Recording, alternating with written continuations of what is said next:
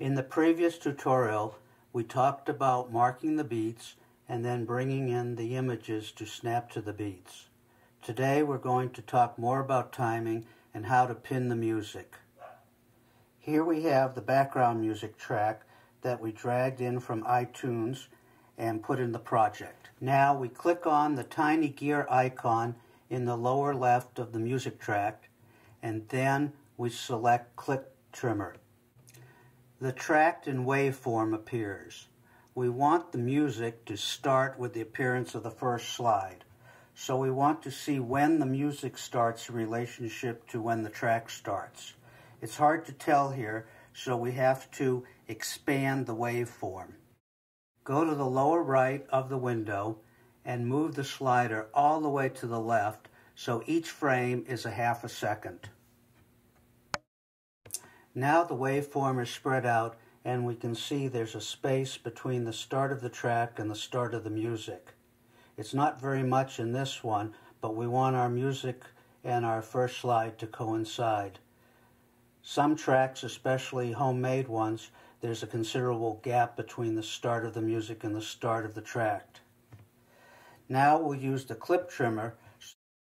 We just click and drag the yellow start line to the right so that it is at the start of the waveform. We can check the accuracy by skimming. Let's talk about the difference between skimming and playing.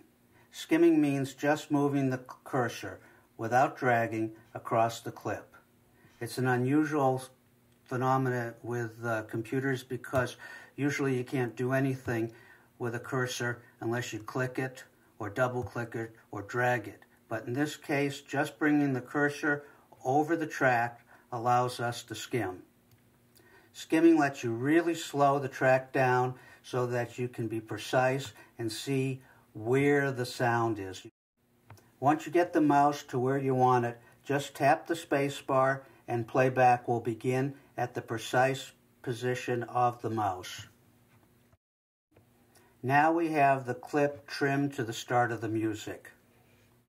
We'll tap out the beats and bring in the images using the techniques that were described in the previous tutorial and in the last 3 classes. The music I've used is a very, very fast waltz. It's not your typical music of a slideshow. However, I'm using it to demonstrate the use of transitions later in the tutorial. Also, I've tapped out only the very long instrumental notes. If I tapped out every first beat, the slides would be changing at 1 a second. Here's the result of bringing in the slides into the music. Note that the background music starts with the first image and that the next image comes in at the start of the marked beat.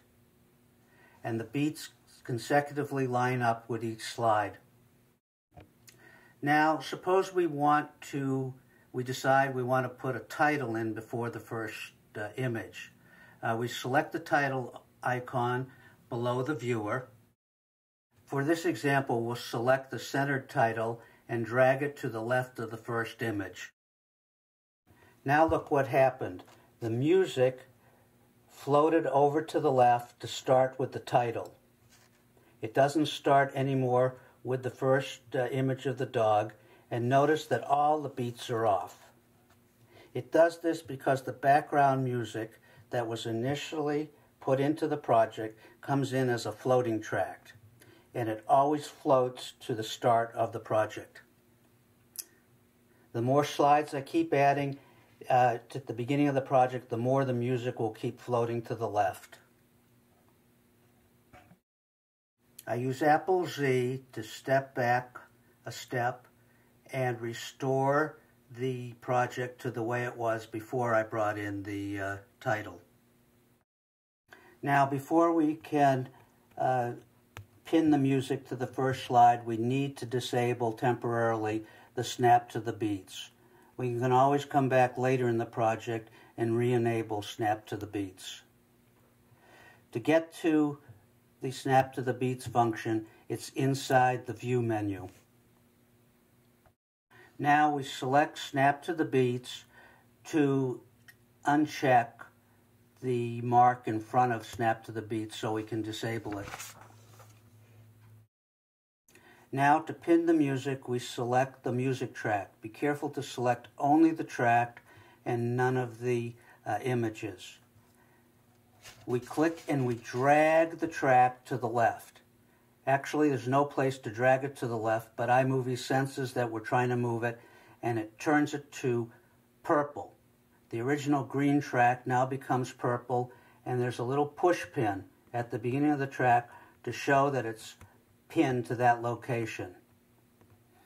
If we accidentally had pushed it to the right, no problem, just slide it back to the left.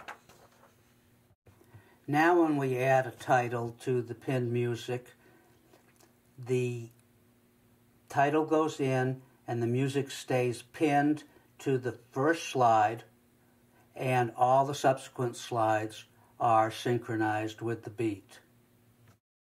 Now I want to talk about transitions. Almost all the transitions in iMovie shorten the duration of the clip. Now, suppose we want to get the red curtain to fade to black, because we don't like the red curtain coming right into the dog. So if we put a fade to black transition after the curtain, notice that all the clips are not synchronized with the beat. Now I need to restore the project back to the original condition with the title, no transition, and the beat synchronized.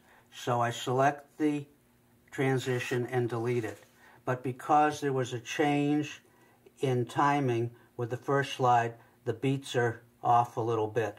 So one easy way to do it is just go up to the music track, select only the music track, and just slide it to the left so that the beats line up with the change of the slides.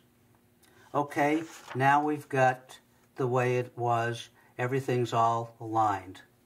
Now I'm going to show you an easy way that you can add transitions before the first slide without changing the timing. Now here comes the magic. What we'll do is we'll just add a black title in front of the first slide. So here we have two titles, the red curtain and the black background.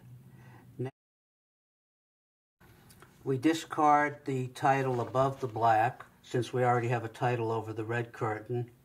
And now we have 2 frames plus 1 title. And we'll just put a transition in between the red curtain and the black frame. And so any shortening will be done on the black curtain and not on the dog and not on the beats.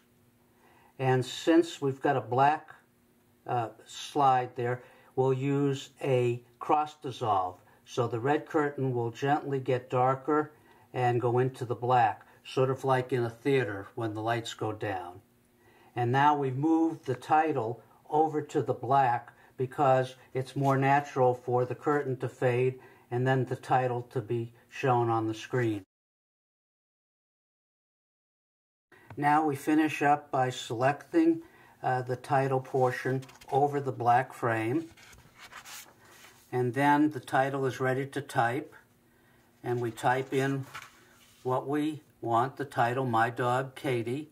Now the title looks a little bit too small, and from the drop-down menu we select the largest size, which is number 9. And by the way, these numbers have nothing to do with the point sizes in word processing or desktop publishing programs.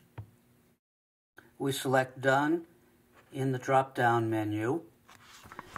Then in the Viewer menu, we select Done there, and voila, we're all done. Okay, thank you very much for watching this tutorial, and I hope you found it interesting, and you can see the other tutorials on my website.